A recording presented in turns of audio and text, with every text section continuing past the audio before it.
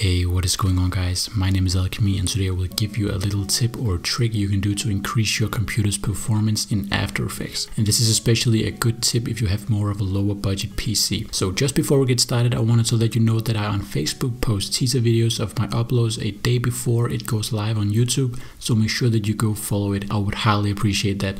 Now on with the video. You may already know this, but to you who don't, go in After Effects and go under the Edit tab and click on Preferences.